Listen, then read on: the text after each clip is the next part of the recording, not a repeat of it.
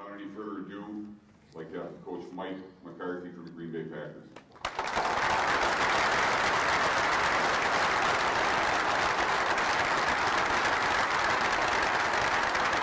Thank you. I appreciate that. As far as youth and energy being instilled in the Green Bay Packers, I don't feel very young right now. And I got a lot of energy, though, because I've been in the bathroom about 4 times since I've been here, all the coffee I drank. But I just want to thank you, first of all, for the opportunity to come here and speak today. Because it wasn't long ago that I was sitting in one of those chairs myself. And I know Jeff, if you had a chance to listen to Jeff Jagosinski speak if you were here, how passionate he is about, Wisconsin football. And originally, when I agreed to do this this clinic, the idea was so Jeff and our defensive coordinator, Bob Sanders, can stay up in Green Bay and work. And it was really important for him to be here today. So, and it actually was a very productive time for us because we had 5 hours alone in the car. Well, we got 2.5 down, 2.5 going back. So we were able to get some work done as far as conversations. So, and it was also good. I'm glad I was here today because that play he just put in, 18-4, we're calling a 98 strike in Green Bay. I got to follow my offensive coordinator around the state so he don't change the damn offense on me. So I got to keep an eye on him.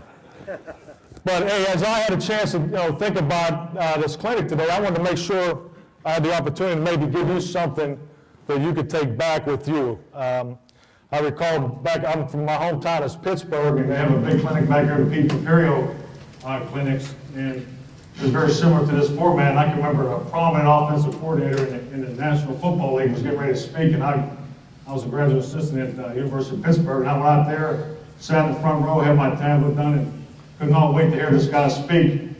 And after about an hour and a half, his opening statement was KISS, keep it simple, stupid. And I thought, that's good stuff. I'm going to write that down. And at the end of his speech, that's the only thing I had on my tablet. So I'm not going to tell you some stories. I'm going to talk about quarterback fundamentals. And as I have had the opportunity, I am not a quarterback. I know I look like a former quarterback, and that is true, it is accurate. I was watching Jeff put his on. I was going to make a foolish joke about him, but I guess I can't say anything now. Plus, of all the foolish guys I met this morning, I really thought about not saying foolish jokes. But what I want to talk to you today about is quarterback play. I've had the opportunity to work with quarterbacks 14 years in the National Football League. I've had an opportunity to learn from the best. And my feeling is the quarterback position is the most fundamentally neglected position in football. And really, at the pro level, if we're talking about fundamentals of a guy's throwing motion, there's a good chance we got the wrong guy at the NFL level. But it's important from an evaluation standpoint. You can improve people's fundamentals at any level. And I have a format that I've established. I've used it at least over the last 6 or 7 years. I use it in evaluation of college players. I use it in our quarterback school. We just went through it, Jeff and I, last week with Aaron Rodgers and our group up there in Green Bay. But it's an identification of quarterback throwing motion. Is something that I truly believe in. It's something we work on all the time, particularly in the offseason, because ball accuracy is obviously critical. And a lot of people, quite frankly, just can't sit down and explain how to improve, how to correct, something that is wrong within a guy's throwing motion. So with that, I'm going to take you through this outline here. Nice title page here. All right, first thing here, footwork. When you develop a quarterback's footwork, okay, I'm going to talk about footwork fundamentals and throwing fundamentals, okay? You always start with the 5 and a hitch footwork. There's three areas of a drop. The most important thing for a quarterback in the passing game, drop back passing game, is to get away from the center, okay? So the 3 stages of a drop are get away from center. At some point, your body has to come under control. Because if you're coaching the hell out of the getaway, you got to coach him on his feet to get him under control. Because you don't want bad habits where the front shoulder comes up. So you got to get away from center, your body comes under control, and then at some point you got to get back to your landmark that the protection unit is establishing for you to throw the ball. Everything we do on offense is about making the quarterback successful for the Green Bay Packers. That's something I learned at a young age in the West Coast offense. That's something I truly believe in. Because when push comes to shove, the quarterback's got to play. You know, we're going to run 98 strike. We'll get that cleared up on the way home. But when push comes to shove, when the game's on the line, the quarterback's going to make the plays. So with that, everything we do is designed about make the quarterback. I'm talking about protection schemes, everything.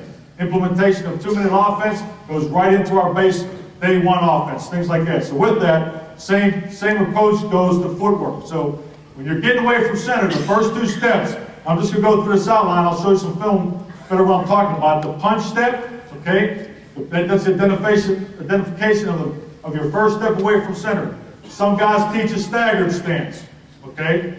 The way I learned it was you had the punch step, your hands come up, your ass goes down, and the punch step. It all happens at once, okay? Because particularly as you increase, and it may be even on high school if I don't know, the defensive players are looking for movement under center, okay? They're looking for movement under center. So if you got guys that are twitching their hands, bad habit. You got guys that are knocking their knees, bad habit, all right? A balanced stance for quarterback play is no different than you're teaching your linemen, no different you're teaching the linebackers. His body's got to come alive at once. You got to put the player's body in position to do that. Okay, the punch step is the starting point of the movement of the quarterback away from center. Okay, so your punch doesn't really even start. So you got punch, reach. Okay, what you're trying to establish in your reach and your crossover steps. Those are the first 2 steps of a 5-step drop. You want to get as much green grass as possible. And the thing you look for when you're teaching, what we'll do is we'll start off with the quarterbacks, punch, reach. You got to teach them to open up that hip.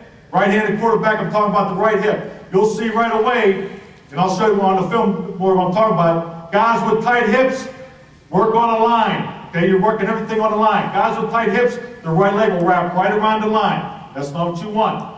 Okay, that foot strike should be about 6 inches past the line.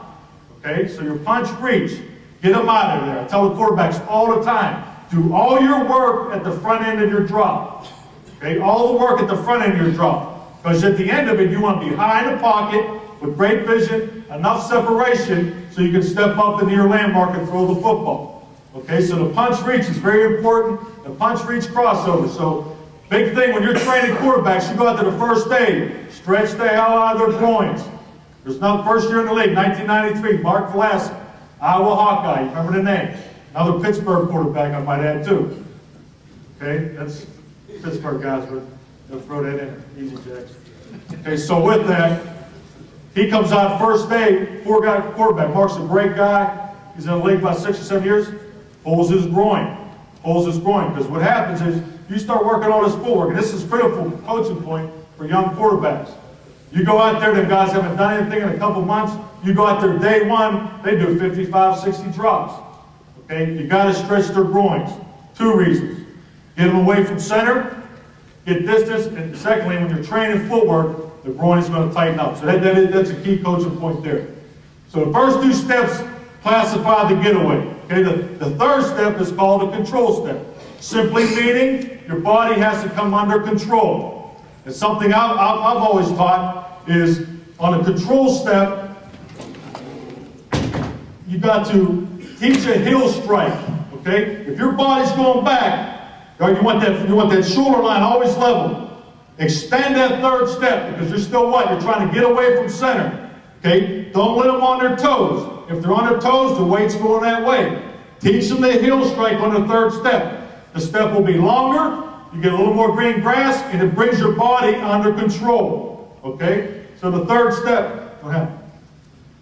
Just get done. The third step is a control step. Teach the heel strike. And I'll show you some examples of that. We may not have examples of that because these are new guys. All right, so you got control step. That's where the weight starts to transfer. Heel to toe on the third step. Okay? Okay, now the get back. Okay, the fourth step, and another key thing you're looking for when a guy drops. If he's too heavy on his third step, he won't even use his fourth step because his weight distribution is too heavy. Okay? Get him to dig. If it's a right-handed quarterback, he's got to dig off that third step. He's got to, you can't even see my feet. He's got to dig with that left foot. Okay? Use the fourth step. And then the fifth step is the plant. Okay? So that's the identification of 5-step drop. I'll go a little quicker when we get to the film.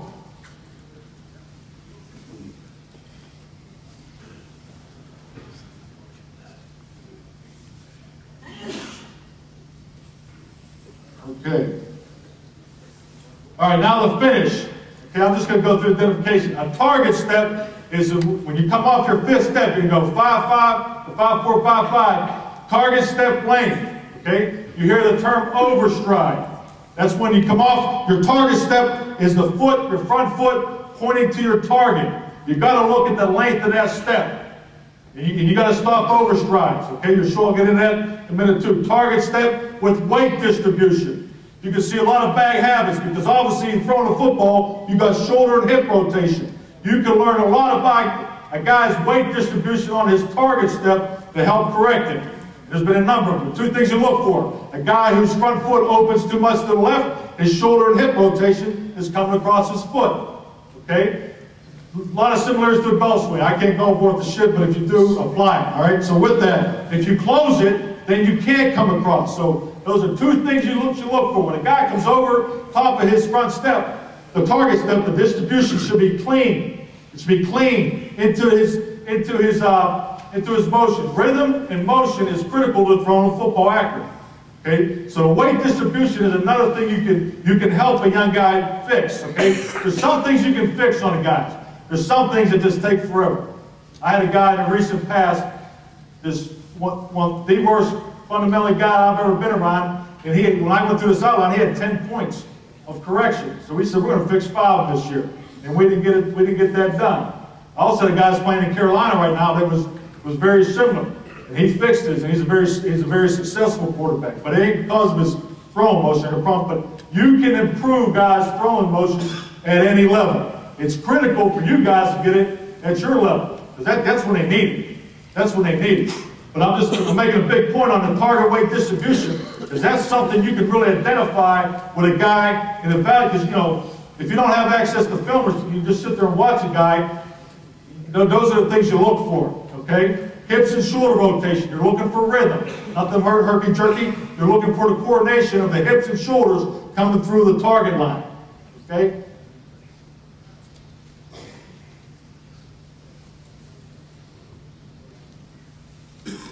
Okay, footwork. Depth of drop. All right? Depth of drop. 5 steps, traditionally, you're looking for a 7-yard landmark. Okay? Big 7, 9 steps. When you're training a guy, if you want 7 in the game, you better get 8 in practice. I can tell you that right now. And the biggest thing with that is get it on the first 2 steps. That's where guys, if you look at guys that are short, they're either tight-hipped in their depth of drop, or they're just cruising out behind the center. And what happens there? Center steps on his foot, the guard hits the ball, you got all kinds of stuff. That's bad fundamentals. That is bad fundamentals. Now, you don't want your center drop stepping, but when stuff like that happens, that's poor fundamentals. And it happens in our league. All right? Fundamentals is something that lacks in football. The NFL, in a lot of areas, is a bad tackling league right now. And that's something we talk about as coaches. And that has to improve. It's no different than quarterback play. Okay?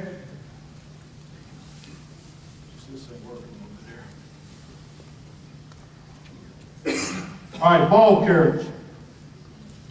I'm sure you go to clinics. I learned it one way and always done it, and now I've had a chance that people ask me, why do you teach the ball carriage that way? I know even more now why I do it. I used to just say, that's the way Joe Montana did it. But that's not a good answer. Okay? That's not a good answer. Ball carriage, you want the height of the ball, between the nipples, right here. And you want it 2 hands on the ball all the time. I'm not a believer in this, okay? I understand why they teach this, because it gets you your point of release quickly, and that's great. But once again, throwing a football involves you got to generate power. You got to generate movement from the left side of your body if you're right-handed quarterback. It's no different than throwing a punch. If I'm throwing a punch, I can stand there like this when I throw a punch. You want to be relaxed. Same thing with throwing a football. I'm not into tightening up the muscles here. That's an unnatural. That's unnatural. Okay? The ball should be right here. Right here. Because there's 2 ways of playing quarterback. Obviously in the pocket and out of the pocket. In the National Football League, there will be 5.8. It comes out 5 something, sometimes 6 times a game. 6 times a game. I've charted now since I've been in the league. That the quarterback has to come out of the pocket and make a play. So everything we do in training quarterbacks, and it starts at quarterback school, is we train them in the pocket and out of the pocket, okay? So the ball, if you want a guy to move around, that is probably not, in my opinion, the best way to have him move around. But he's a lot more natural moving around with the ball right here. Okay, not down here, up here. Okay, up here. But keep it natural. Keep the elbows in. You don't want this here. Okay, you want this natural movement. That's what we're talking about ball carriage. Height of it, body frame, 2 hands on the ball. Okay, very important coaching point there.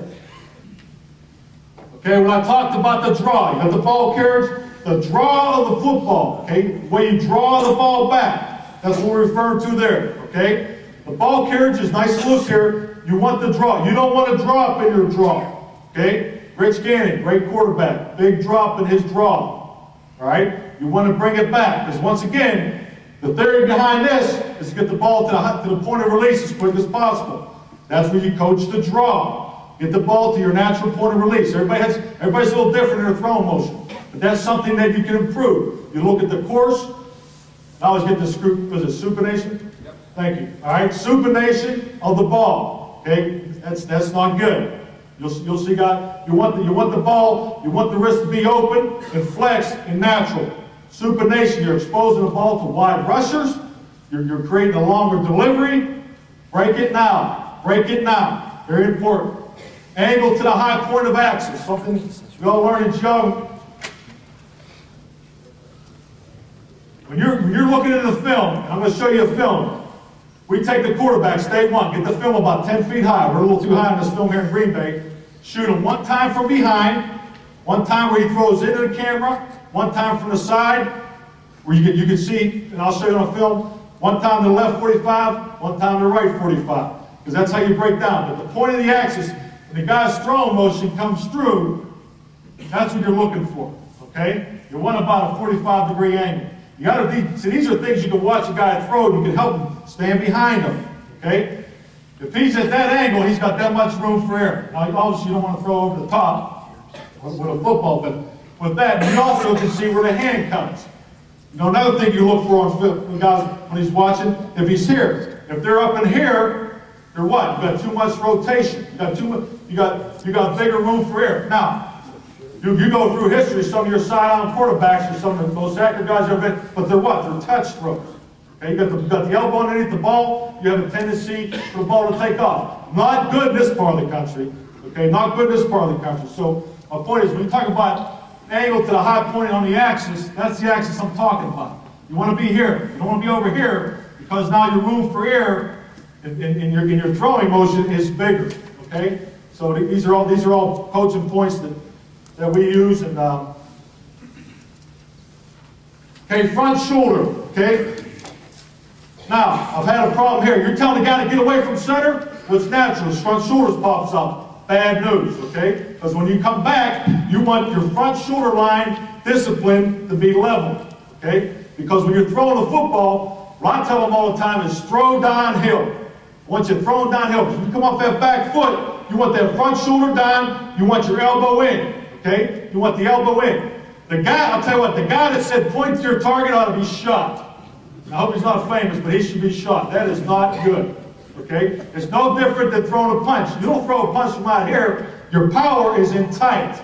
Same thing here. You want that elbow tight, okay? You want the shoulder line level. You don't want the front shoulder up. A lot of problems happen with that. Okay? You've had bad experiences with people with that. The pull. I'm talking about the pull. That is the power generated on your left side of your body, okay?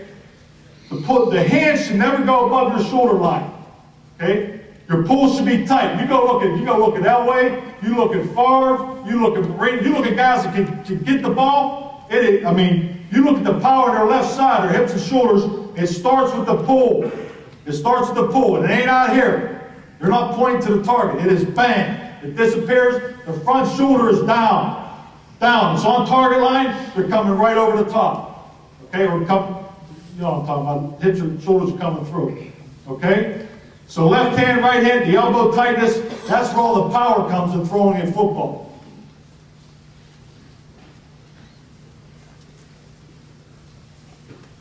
Okay, point of release. Another thing you can watch as you watch on film. Okay, they use it all the time.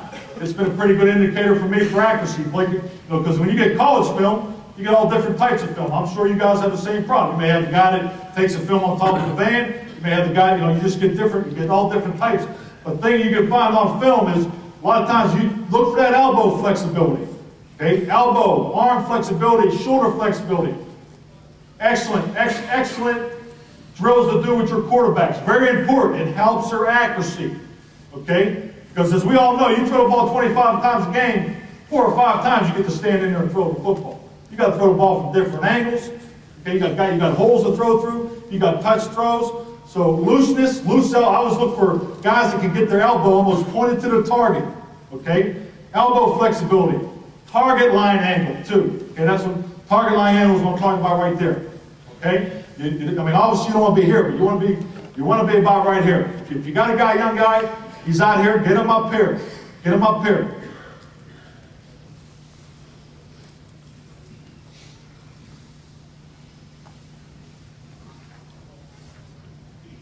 Okay, follow through. As you get into drill work on lines. Work on lines. Drop back on lines. Throw the ball on lines. We have the quarterbacks warm up every day. They play a simple game. They're gonna put the ball in the face mask of the guy they're throwing to. It's a point game. Okay? And as you know, they have fun with it. But they're on a line, they're working on a line, they're stepping, they're working on their target step, hips and shoulder rotation, and follow through. Something I make them all the time is, their hips and shoulders. That's your rhythm, everything. But when a guy's really bringing his hips and shoulders, his back foot will come off. It's not bad for training. It's good for training. And you can see when guys really got to drive a football, they're coming off on top of that target step, and that back foot comes off the ground. That tells you they're getting their hips and shoulders through the throw. Okay, that's another good indicator. Getting their hips and shoulders through the throw. Okay? Why don't you rewind that back there? I think there's one more slide after that.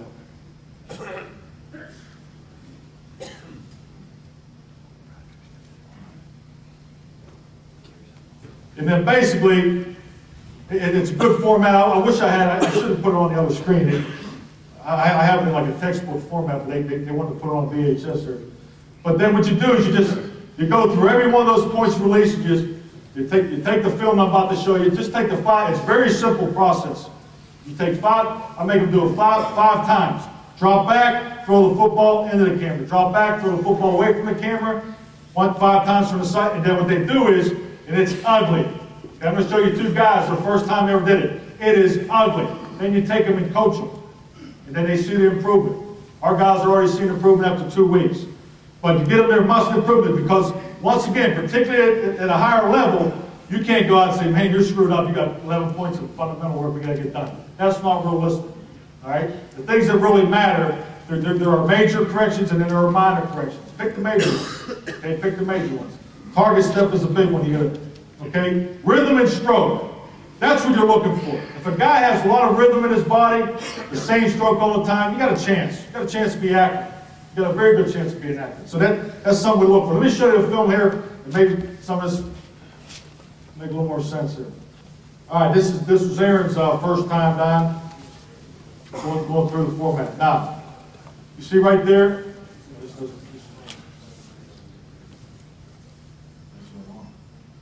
Okay, look at the punch. See the punch step? You see a little tightness in his hips? See the right foot, how far across he is? That's something we'll fix here. It's an easy fix. Okay? Look, okay, he can get more in his crossover. Watch his third step. He's up on his toes. You see how heavy he is at the back end? Good mechanics. You see, we talk about target line. Watch the way the ball tracks. You can watch the way the ball, they're not worse than they see them come back and say, hey, this guy's throwing curveball. I've coached guys like that. That's because their hips and shoulders are so left to right. Their target step is so wide open, they're thrown across their body. Okay? Obviously, you don't want that. But that's just, I'm just going to let this run. But you want it, we're actually too high here. You want to shoot 1 time behind, 1 time into it. Okay? Watch the target line. You want to go once to the right, and then we didn't do it to the left that day, but then you want to go once from the side. You can get a lot out of this film here. Well, that's his natural, that's what we didn't say anything to him, okay? But, I mean, when he came out of college, it was a lot higher. But I'll say this about it. It's comfortable. It's not stressed, okay? It needs to be relaxed. That's the most important thing. But you can get your depth here. You can see his target, his follow through on his target step. That's a back shot. Then just last year, same kind of guy, just come out of college. Here's his first time doing it. This is the height of the film you'd rather have. This is about 12 feet.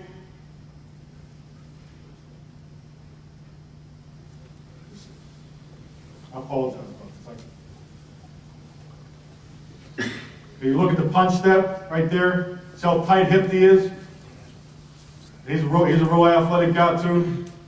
A lot like Aaron. Just they've never been taught. See, he's off the midline. There's no heel to toe. And part of it too is they're trying to be measured. See the ball tracking.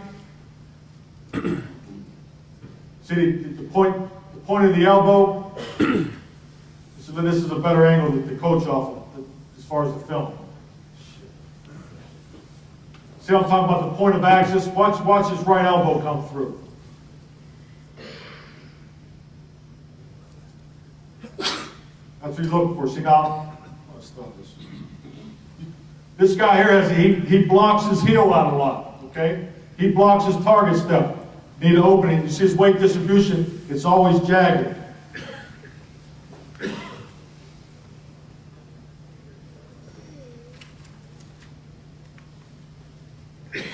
See it here. Watch his front foot.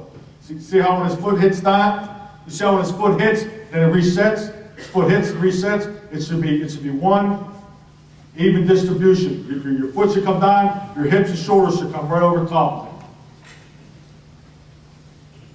But his point of release is excellent.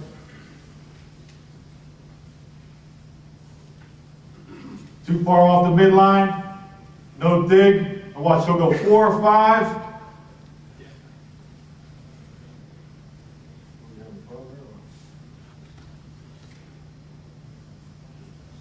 He's got a bad habit of, well, I'll show you here. Coach, you say you're going to teach the snagger on the stands? You know what I ended up doing was, if the guy already had that in his training, I would let it go. Because some guys are more comfortable, they feel like they're already out. I never used to teach it, but about 6 years ago I had a guy that was comfortable doing it. Once you can still go half stagger and still get your punch. The punch is what starts everything. Okay? Your hands, it starts out.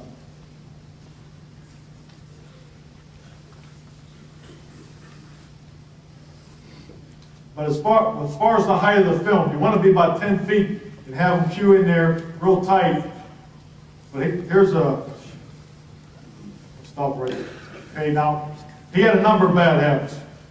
You see his left elbow coming up above his real high here. You don't want that. Okay. Now you watch him at the end of the year. He's got the front shoulder down. You pick that left arm up on your pull, you're creating a lot of bad habits. Your delivery's longer. Okay. You're taking power away from your throat. Okay. And also you don't have your front shoulder down. And what he does is he has excellent follow through, so he overcomes the bad habit of the pull.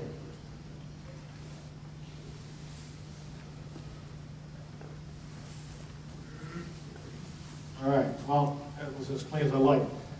Okay, this is an old tape. I'm just going to let this run and talk you through it. Quarterback drills. Make it applicable to what you believe in. This is an old one. I haven't updated it. I don't have the Saints and the Niners, 49ers, but this is an old. You'll see some familiar faces.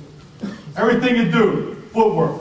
We make our quarterbacks 8% body fat or lower. Okay, it's a movement game these days. Okay, we start with jump ropes a lot. All right, we just do a warm-up. Just warm them up, Elvis Gerback, Michigan University of Michigan. Just warm them up. These are all basic drills. There's nothing like, whoa, that's unbelievable jump rope drill. Nothing. Just basic stuff that you do.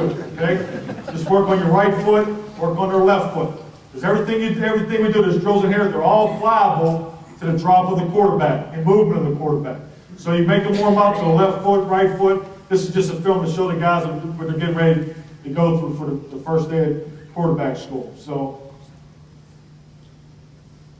Steve Matthews, I don't remember that guy. He shattered his leg on a quarterback sneak. He went over the top, he came back, he broke it. He was never supposed to play football again. We had him on IR down there for 2 years. Boxer shuffle, so just some of the basic jump ropes. So we did a lot of footwork drills, okay?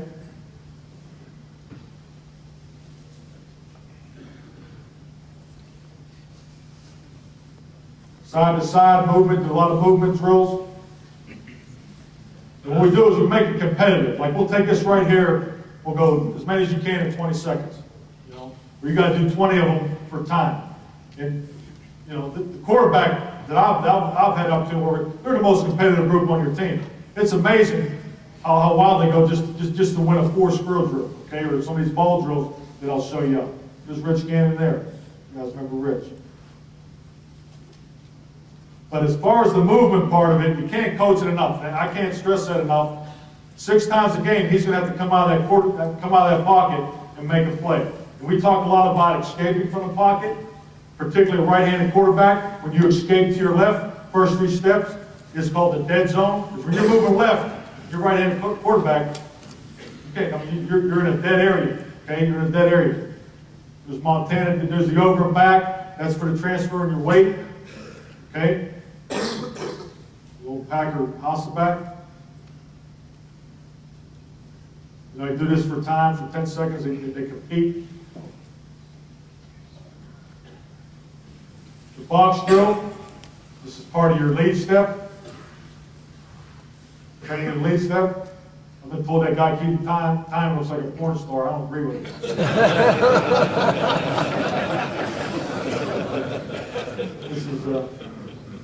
This is all part of that punch step, getting that foot out of there. You know, you guys, you've seen these drills 100 times with basketballs. Same deal. Just start off with a warm up. Guys have a good time with this, particularly when they get embarrassed the first time through. Just have them warm up, round their head, round their waist, round their ankles, figure 8, round the right leg, round the left leg, and then we compete and do it for time.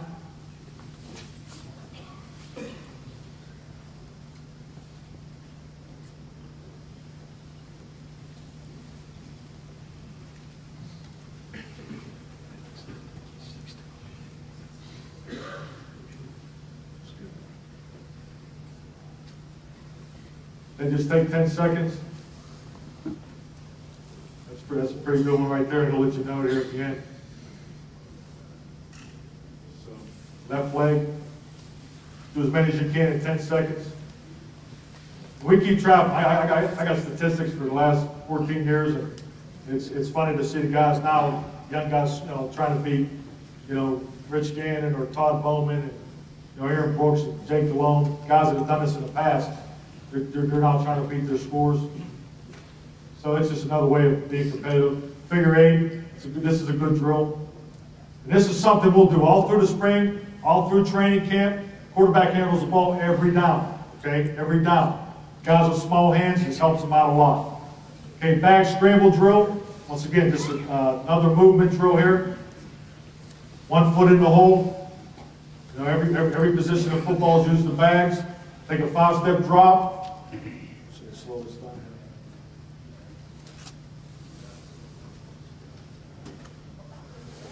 here. Matt had a little more training here. You can see Matt.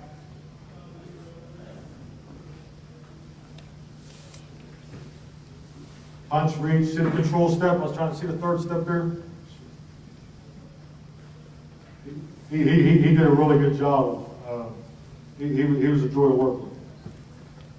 Watch the heel to toe, I'm talking about right here. See the crossover? Watch the heel to toe. See his front shoulder? See how long the step is? So you can take a long 3rd step if you heel strike. Now see how his body's downhill? It comes off his plant foot? That's what you're looking for. You want a guy, like he's coming off the pitcher mound, throwing downhill. That's a good picture of it right there. 1 time through the bag. I'm always talking about their hips and shoulders into the throw. Now, I've been to clinics where guys say, okay, now when you run to your left, you throw off your left foot. You run to your left, I've also gone to clinic guys say, when you run to your left, throw off your right foot. What I tell them is, when you run to your left, you better worry about the son of a bitch behind you. You better get the ball out. Okay? And that's important from training. So when they run their left, he throws it off his left foot. I tell him next time, throw it off your right foot. So I don't know what you guys believe in, but don't get caught up in that. If they're running to their left, they better get the hell out of the way and get their hips and shoulders around. Make them train throwing it off your left foot and their right foot away from their throwing arm. That's important. Because there's nothing worse than a guy comes out in the game, he has to make that throw, and the guy's wide open, he misses it. You got to train him for it. Okay, same drill to the right, one in the hole. You see it? That's not a good job right there. Okay, there's some bad ones on it. This was kind of used as a warm-up in the old days. We kind of evolved this. Now, a lot of these drills, we've kind of taken them to another level too. Just like you would in any other position. I mean, make it creative to what you're doing schematically.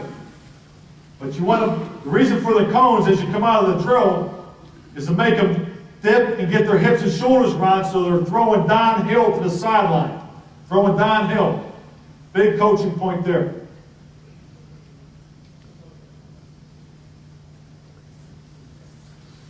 Okay, this redirect drill, this is kind of old and this has kind of grown over the years.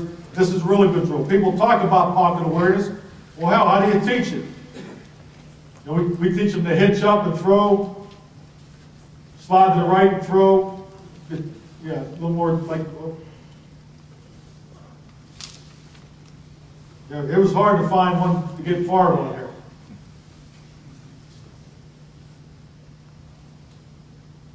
But as far as the slide drill, what we do now is we build a pocket with 5 dummies.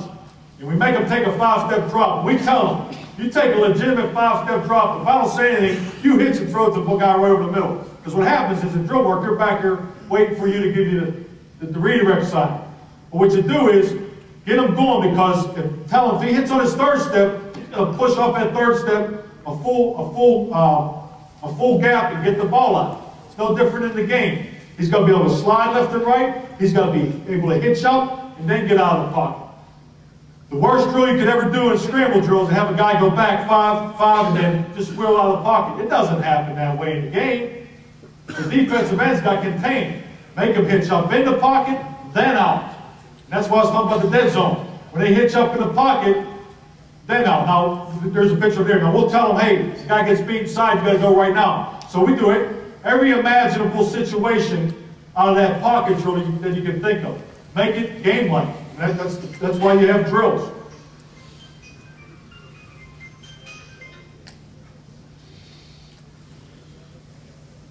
But when you're teaching to your left, you really got to talk about the dead zone right there. That's the guy that got caught in the dead zone. Get the ball out. Throwaways are okay. Throwaways are okay. Sacks are not. Okay? We had a guy that would take a lot of sacks. You just take them out there, and you can see some of that film. That's in the middle of the season. And the guy I used to work for, and when something went wrong, he said, get their ass out there after practice Wednesday and Thursday in season and drill it. And we had a young guy he was supposed to try to make him jump over the bag. That's not a good picture there. That's not what you're looking for right there. You want to dip and roll. You want the hips. When you're vacating to your left, don't go flat. Teach them to get their hips, get away from it. Because when a guy goes to the opposite side, I've said it 3 times now, it's a dead zone. Then if you got a guy that doesn't know how to put the button up, they hate this drill. Okay, this will really piss them off. You got a quarterback that takes hits on the sideline, make him go out through that on Wednesday in front of all his teammates. Okay, that's exactly what that was right there. Running down the sideline, all cool and get whacked. All right, get out of bounds. Get out of bounds. So, I mean, there's all different. You got some bad slides too. Get a big bag. Make sure you get a big bag. This guy here's pissed off because it wasn't him that did it. He can't believe he had to do the drill. That's good though. That's keep him going. This is an old drill. We haven't done this in a while. Then there's a net drill. You know, Jeff talked about the. He talked about the keeps on the 18 force play, but the keep. We work keeps all the time. All right. Big coaching point on keeps is speed, depth, and control. Get as much depth as you can. Some guys want to cut that thing off because they think I got to throw it 5 yards further. Well, if your guy's worried about throwing the ball 5 yards further, then we got the wrong guy playing quarterback. Okay? Get him away from that contained defender. Okay? That's a great picture. I'm going to show you. This happened by accident. This wasn't by design. But this net drill, everybody has them, red, white, and blue. And what we do is when they come out of there, you give them a number right before they hit the hash mark. And then tell them red, white, and blue. And then they make, he doesn't know where he's hitting, but he's coming out of there, get as much depth as he can, getting away from the contained defender. But the key is when you go from the redirection drill to the net drill, you got to move the dummies. Because if you don't, that's what happens. I go by right? Oh, here it is. Yeah, you got to move the dummies because this is what happens to them right there. They run right in. Hey, any questions about quarterback play? I wish I had a little better film to show you because there's a lot of good shots, particularly guys not doing it right. It's great. The best film you'll find out when you train these quarterbacks on 5-step drop is the first film you take of them. Because there's a ton of bad habits. A ton of bad habits. You just stay the course. And the most important thing is don't get too technical about it because you don't want to make them robots. But the most important thing about quarterback play is that they have rhythm and consistency in their stroke and that they're throwing downhill. If you accomplish that, then you're on course for an active quarterback, particularly at a young age. Because we coach the hell out of it in the NFL, and it needs to get corrected early. I'm not defaming anybody, but it's amazing how much bad fundamentals you see at college and professional level. So, I mean, it's going to be great to get a start at these young guys. Any questions about quarterback play? Yeah, what part of the mechanics would you not mess with, or would you tend to not mess with? Well, you got to be sensitive. You got to be sensitive on throwing motions. And I have not been particularly, but I know there are people who think. I mean, if you take a guy number 1 in the draft, then you're going to change his throwing motion. The owner's like, I just gave that guy a $25 million check. There's something wrong, so you better do it. I mean, that's a whole different scenario, honestly. You got to make it natural. Every kid's different. Everybody has, everybody wants the ball thrown like Dan or Joe, and I have Montana tape that still today is the best tape to use because he was so fundamentally sound. He was a very athletic guy. And one point I didn't make is every guy's body type's different. Okay, you got guys that are higher cut. Okay, they're going to be a little different on their punch reach step. Right? You got to watch their target step because it may be a little longer, but they're also probably a lot more athletic to be able to get their to keep their back foot underneath their hip and get over top of the target step like that. So you got to be aware of body types too. Body types is a key coaching point. But the most important thing, particularly at a young age, is just make sure that you're consistent with the point of release. You don't want to be down here. Okay, just look for things like this. That's not good. That's better. Just throw motion. Make sure it's the same all the time. When a guy's throwing on the line, and tell them quarterbacks when they're throwing a football, just watch the way the ball travels. That tells you a lot. And I guess I must have missed one of the slides here when we talk about the follow through. Okay, loose elbow, spin of the fingers. Okay, bringing the index finger through. Target line of the football. Have an understanding when you're running to your right that your ball rotates right to left. What's going to happen? If you're running to your left, the ball rotates right to left to your left. What's going to happen? Throw go routes, 5 and a hitch, 44 yards into a bucket. I do it all the time, the old bucket drill. You guys have seen that. Get them out there. It's not, guys want to just throw it out there, put on the money. The most important thing about the go route is the angle the ball comes in. If you're running to catch the ball, if it comes at that angle, you have given the defender a better chance of deflecting the ball. But if it comes in at this angle, the odds are better on the offense. Okay? Train the go route. Same thing when you're training the go route. You got wind up here in this part of the country or anywhere really, even you get in the domes. The ball's going to rotate left to right. Not worse than a guy beats you down on the go route and the quarterback throws it 5 yards out of bounds. Not good. Okay? Same thing to your left. All those little things you can train the hell out of them. We'll finish up every Wednesday, Thursday practice in season, and we'll throw 10 go routes to the right, 10 go routes to the left, and go in. Because what happens a lot of times, and it happens to all of us, you work on fundamentals. You have spring ball, you go in training camp, you're feeling good, your fundamentals are intact, then you get to the season, what do? Practice plays. That's a bad habit. That's a bad habit. We'll do 15 minutes of individual all year. You got to do individual. What's the difference Jeff put in 18 force. There's other people running that play. Well, why does Atlanta, why does Denver run it better? Because they work on the same things every day. Every day. I had the opportunity to work with Alex Gibbs my first 2 years in the league. The guy is very good at what he does, and he's done it for a long time. He's out there he does the same things over and over and over again. Volume, looks good, sounds good. Doesn't win football games. Don't get caught up in plays. There's nothing worse as an offensive coordinator. A guy comes in and says, hey, did you see what Dallas ran last week? We got to put that in. You know, where the hell were you at in February, March when I was installing the offense? That's when you put it in. That's when it goes in. And I bet you 99 times out of 100, you got a play that conceptually attacks the defense the same way because you did your homework. You have a system of football. That is critical to success on offensive football. Don't get caught up in plays. I'm rambling here. You got any questions? What about hand placement on the ball?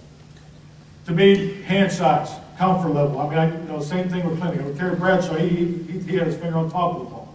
You know, I think the thing you got to watch against is to get too much of the ball, too far down. That's the only thing I'm ever real critical at. But once again, I've worked with older guys, so that may be not a good answer for the youth quarterbacks. I just wouldn't let them get too much down on the ball. I've never said you're too high or too low.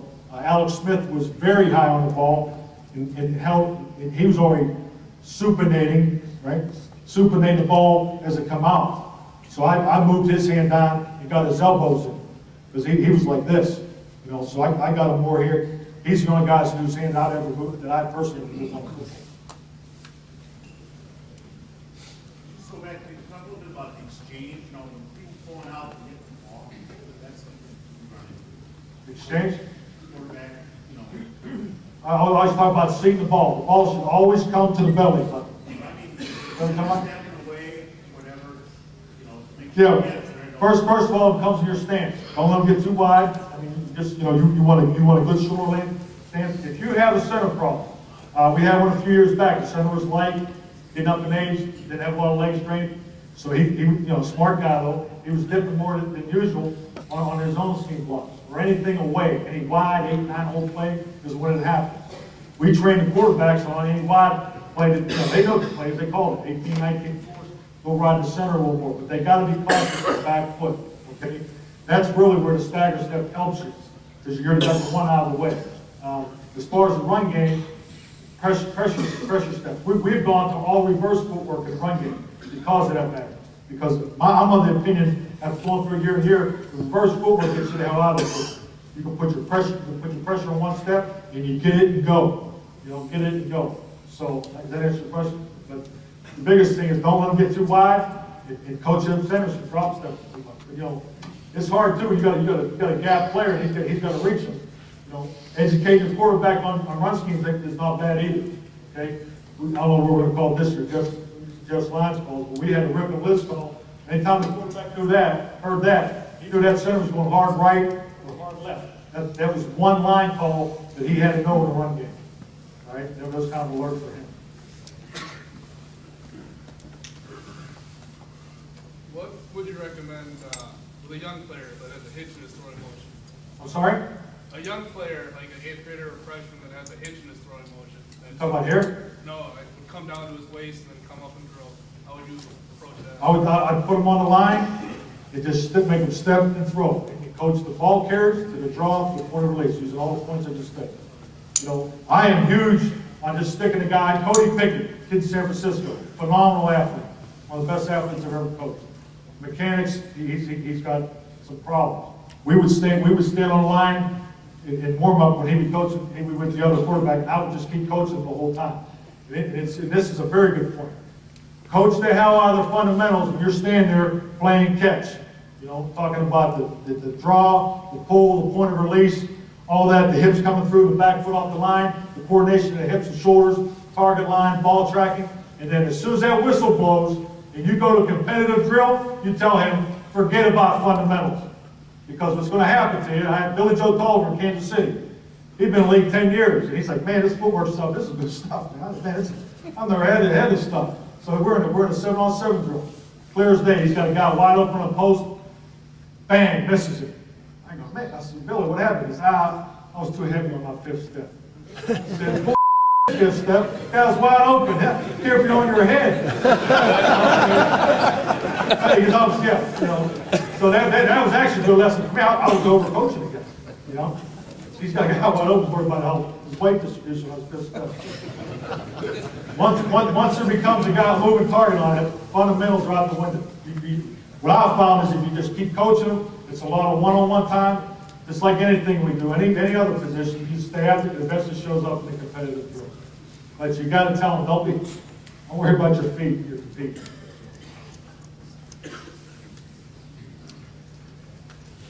We can bring Jags up here and go through some more zone blocking. All right. Coach, what do you think of the top 3 quarterbacks in the draft?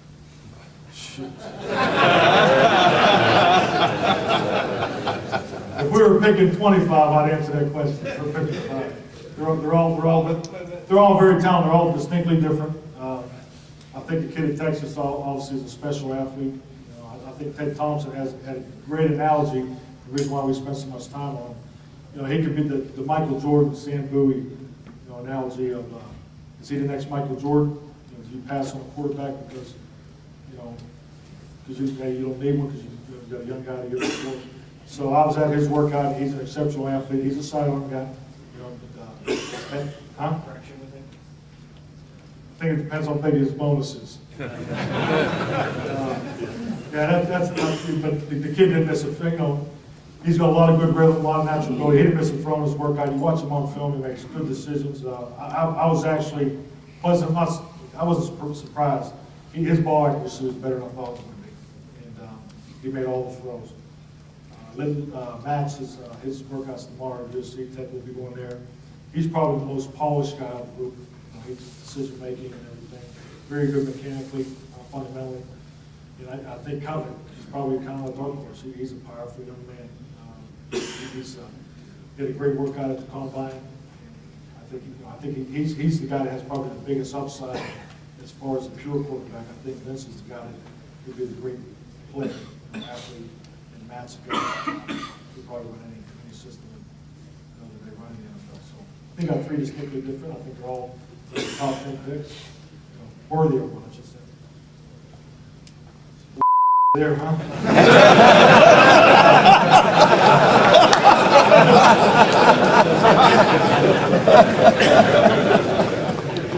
That's something I learned about this job. You're going to talk your ass off and say nothing.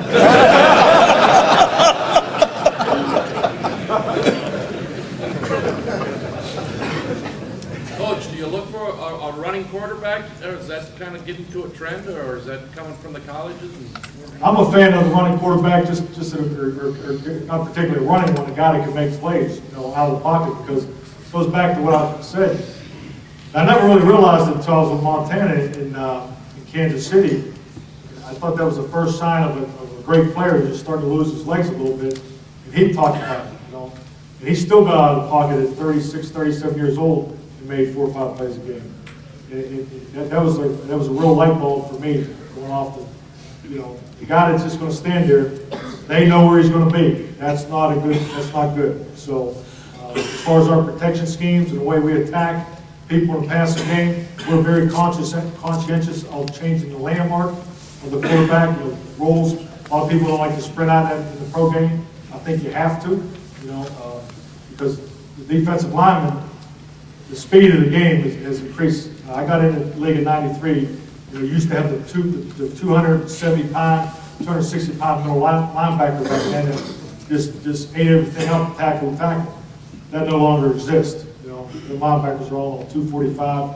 They can run like a deer because the speed of the game is really increased. So I think with that, your guy, he doesn't need to win a 40-yard dash, but he needs to be able to slide his feet, be mobile enough to make, like I said, 5 or 6 plays a game. Answer your question, yes. What's the biggest surprise becoming a head coach in the NFL? What's something you didn't expect that kind of just caught you by surprise?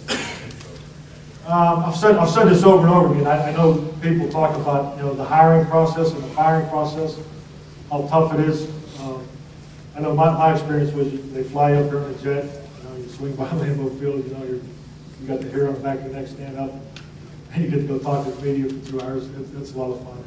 But, great experience, you know. You come in, you're on the highest of highs, and the next day, you got to release the coaching staff. And, I had to release 4 guys that I had worked with in the past. That was very hard. But it's also, the thing I've learned, you got to just, what's in the best interest of Green Bay Packers? I ask that question all the time before any decision I make. That was definitely hard.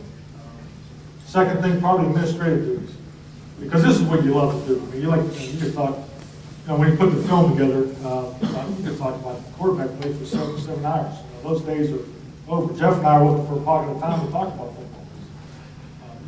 Jeff and I are running the offense, so the time management and administrative duties is probably the second. Those are the 2 biggest things. I would say I was surprised. It's kind of like you hear about it, but until you live it, you have a better understanding of it. So those are the 2 biggest things that stand out. Is there a position you coach right now that you definitely want to keep doing so you don't get that detached from the field? Well, I think you definitely got to be involved with quarterback and doing call the plays. So we're talking about that right now. Because the play caller and the quarterback need to be on the same page. You need to be on the same page for that spend time. So that's if I do, that's where I'll be as far as my positions. I'm also a believer too. I don't want to discredit other individuals I've been around, but I think if you're known for something, the team should reflect that. I don't want to be, I'm not put in the run and shoot you so we're good on offense. That's what I'm saying. I do know this: if you're good on defense, if you're good on special teams, you play offense the way you want.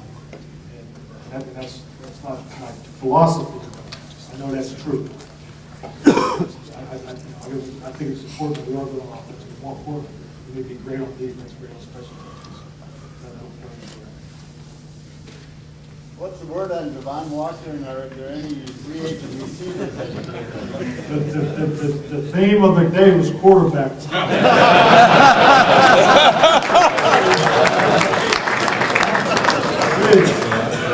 I just dealt with that stuff for 2 days. Man, I was start going, you look like Bob McGill a little bit.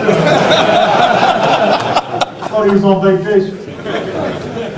Nothing's changed. I mean, he's under contract with the Green Bay Packers. The Green Bay Packers treat their players better than any place I've ever been. I'm not just saying that because I'm standing here wearing this shirt, but it's a first-class organization. I think it's a situation that I obviously inherited, and we're dealing with it. Relationship building, communication. When that breaks down, you have a problem. So we're just trying to improve that. You've got it. So about changing your behavior philosophy and weight training, off-season conditioning. Yes. Talk a little bit about that. In the past, they've been more like an individual program, environment, from my understanding. I was here in '99 with the old program. A lot of machines, a lot of individual work. Off-season program was not stressed. They've had success that way in the past. I think the game has definitely changed. The landscape definitely has changed. When 31 other teams have 95 and 100% attendance in off-season program, we're at a disadvantage.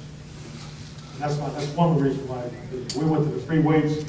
We got nine of the big power racks, the best ones ever made, our strength coaches. Since Cleveland has 7, we got 9, we got the most in the league. See how strength coaches are. He's firing up about that? So am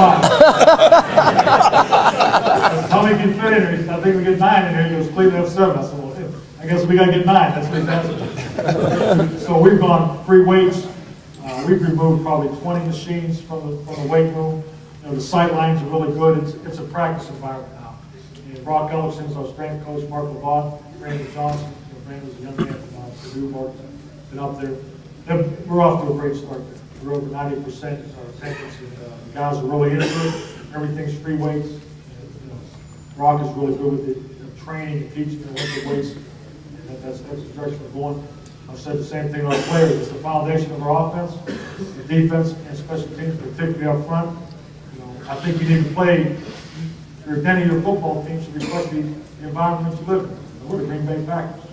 We need to be big, tough, strong, get after it. Jeff wants quick linemen. We want big, strong, quick linemen. So, that's where we're at. That's an area I think we can greatly improve our football.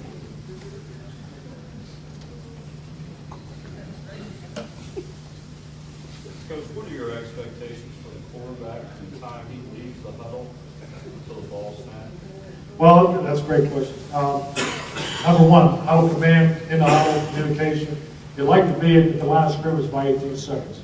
In particular, the way we've gone with a lot more run, pass options at the line of scrimmage. We get into things like when we teach our run game, we break our run game down into 4 categories. We have running runs, spotted runs, which means it doesn't matter what the defense they call, we're running. So, with that, you can get into, if you are there at 18 seconds, you can double count, you can hard count, those types of things, so everybody knows their assignment. Then we get into what we call box roll runs and adjusted runs. An adjusted run is a run if we're running weak, we got too many over there, we're running over there. So there's ability to change the play. And box roll runs is we're going off the box. We're going to run it left, we got 4 count to the left, we're going to run it right, and 4 count also to the right, we can throw the ball. So 18 seconds is kind of, if you go to one of our practices, you'll see a 40-second clock. It'll be set at 18 seconds every time he breaks the huddle. So that's our goal as far as time. So that every other time. Yeah, but also, at the high school level, Okay. I've evolved from, I think I've learned, you talk to your quarterback, you get cover 2, here's what you're thinking in the pass game, get cover 3. Well, I put on film, and I don't know what the coverage is sometimes. I don't know what it is that the opponents are teaching. It's like some hybrid of something that I haven't seen. So I felt like early on, I've paralyzed him a little bit. Yes. I've asked him to, in a real short period of time, diagnose something that I don't know what it is. So we've gone from count safeties, safety alignment, corner alignment, number of people in the box. Just try to give him a short checklist. I'm curious as to what your checklist might be and cues that you can play off of. You're talking particular passer. More so than when I first got into coaching the quarterback, I designed a format called quarterback format. I basically took it from the time you got the play entry, to the time the ball was snapped, to the time it's an outline of form. Basically, what I've done, because of that, I don't think you can teach. I tell our players on offense all the time, there's 3 points in football. They're either 4-man line look, there's a guard or a center cover. That's one front as far as the offense. Or it's an Okie defense, both guards are covered, or they're covered with both guards and center. They can't play any more fronts. Same thing with coverages. I tell them there's only 3 coverages in football. 2 deep shell, 3 deep shell, and empty. There's 2 types of it, man or zone. That's all they need to know. Because when we teach the passing game, the quarterback has 3 reads. When that play goes in, he knows his read falls in one of those 3 categories. It's either a pure progression read, or I'm telling him, he's number 1, he's number 2, he's number 3, period. Okay, check it down. Or you have a progression with an option. You're telling them who 1, 2, and 3 is, but they rule the coverage like 3 backer, or that makes, like if they overload the coverage to that side, you've got the clean one-on-one, picture look, we refer to it as. You can go him 1, and your check downs 2. You always build a triangle for him. So progression option. And the 3rd reads a PSL, where he comes up and goes, okay, 2 deep shell, I'm working strong. 3 deep shell, I'm working away from rotation, period. And then as they advance, you get into man, now you involve matchups with 3 deep shells, things like that. So I have taken reads, because I've sat quarterback meetings, you sit there, okay, that's a front back outside read, that's an outside triangle read, that's a front back piece. You just spend more time learning reads rather than plays. So I'm talking to guys that they get that from day one. Every pass play we have in our offense fits in those 3 reads. Coach, your quarterbacks, do they call their own protection? No, center makes initial declaration. Every protection we put in, and Jeff and I just went through it the other day, every protection that's put in, we tell them, here's the protection, here's the stress point of the protection. Because if there was one protection, trust me, there's a lot of guys a lot smaller than all of us, everybody would be running by now. Tell them what the protection is, here's where there's potential problems, the stress point of that protection is, here's the adjustment. So the center comes up, he declares the Mike linebacker, whatever type of protection scheme you're in, and then the center or the quarterback can make that particular adjustment if that stress point is being put under fire. But they got to hear the protection. I mean, can they change it? Point. Okay. I've gone away from hearing this and hearing that, especially with the noise you kind of if the center comes up, he goes there, and then the quarterback goes there. That's an adjustment. Okay, he just changed the linebacker height from there to there. There ain't no I didn't hear 52 or now you introduce it that way. When you're going through the walkthroughs, But you do it in games.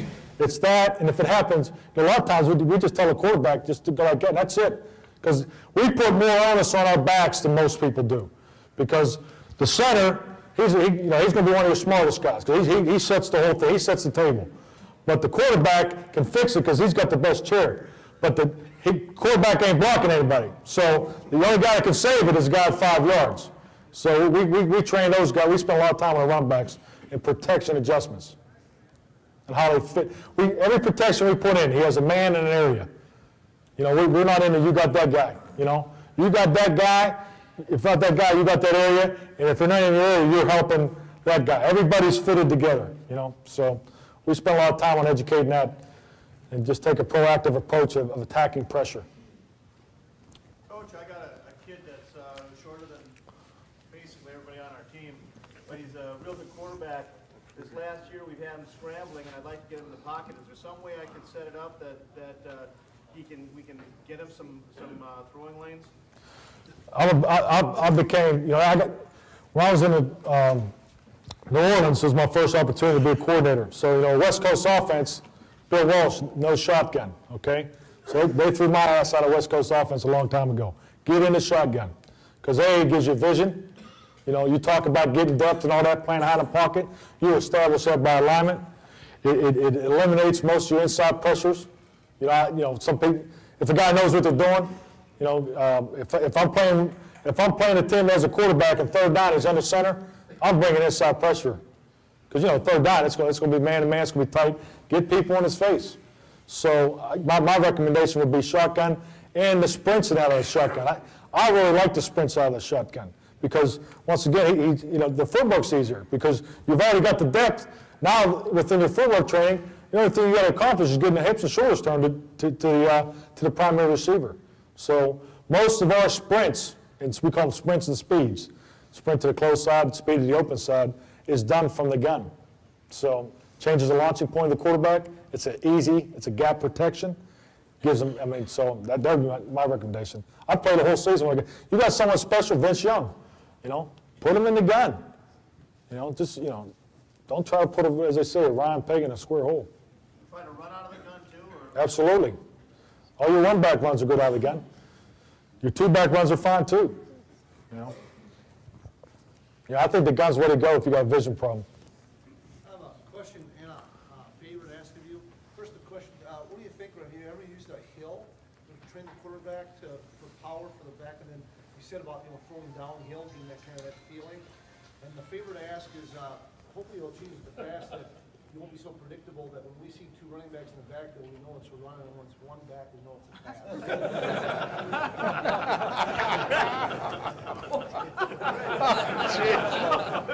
You want my politically correct answer on that?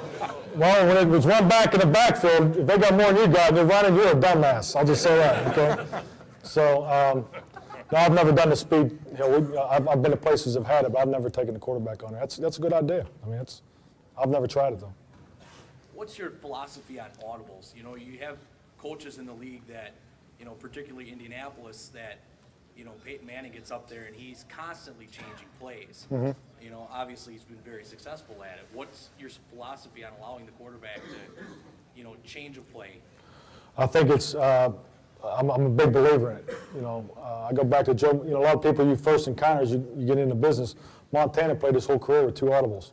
And it built, he had a sprint audible and a 3-step drop to get the ball out. The best thing, when we do our philosophy at first day, we talk about best play available. You have to have an audible package. I talked about 2-minute offense. Box full runs, we put them in day one because when a quarterback learns that if you're going to run the ball over here, there's too many over there, run over there, and they got too many all together, throw the ball, you're already training him for 2 minutes. And when push comes to shove, you got to win in 2 minutes in a football game. So, to answer your question, we're audibles from day one. It's built into our base plays. Coach, how much critique Aaron Rodgers? What's his strength, good arm, accurate? Just a little, I've been on the field with him for 90 minutes, but I was fortunate. I spent a lot of time with him during the NFL draft last year. I was in San Francisco.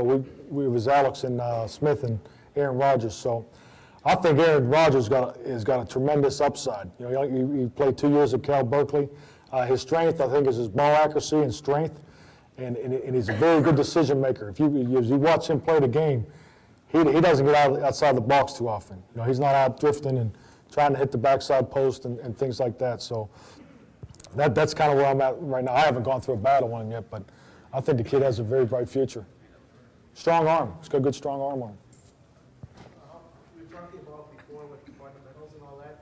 Say you have a quarterback that's having success and isn't quite doing it the way you'd like.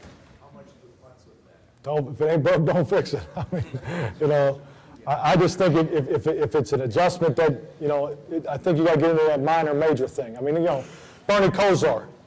I mean, but God, talk about ball accuracy.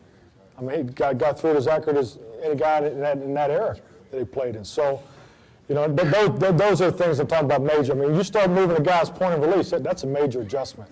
You know, I think the things that you got to really focus, the thing you can really help any quarterback, regardless of his throw motion, is from the waist on. Spend a ton of time. It's all about footwork. It doesn't matter what position you play. Your feet are the key, and that's the thing. I don't care how the guy throws the ball. His footwork is going to be the way that we do it, because it works. I've seen it work. I've done it long enough. So I change everybody's footwork, everybody I've ever worked with. So, well, number 4, I thought I was going to change his in '99.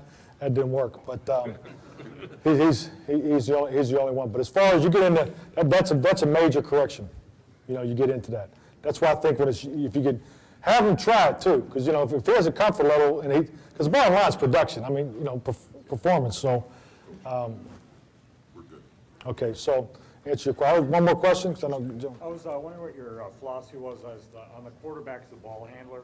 Okay. You know, exposing the ball rather than compared to faking and hiding. When I first learned it, everything was shoot the ball, you know, extend. You know, you never took 2 hands off the ball. And then Steve Bono, Kansas City, big hands, and he on our full fake game, 7 steps, he'd lay that thing. You know, he'd take us and he'd lay it out there, and it was such a better fake. Talking to linebacker coaches, Marty Schottenheimer, we're talking about one day with Steve, because he seen Marty. You know, he just brought it up in a drill one day. So, the answer to your question is, if a guy doesn't have the big hands, you know, if he's not a guy you really trust, keep 2 hands on the ball, and just go with always keeping the ball, you know, it's showing the hand. But if you got the guy that, you know, in particular at our level, 9 times out of 10 you do, expose that football, because that's what the defense is looking at, especially with all this Tampa 2. You know, everybody's playing defense with so much vision to the ball. You know, that's all they're looking at. Get that ball exposed. But I would think at the high school level, it's got to be someone you're comfortable with taking it. But I mean, it's a base fundamental, 2 hands on the ball. So, okay. Good. Thanks. Thank you, gentlemen. I enjoyed it. Thank you.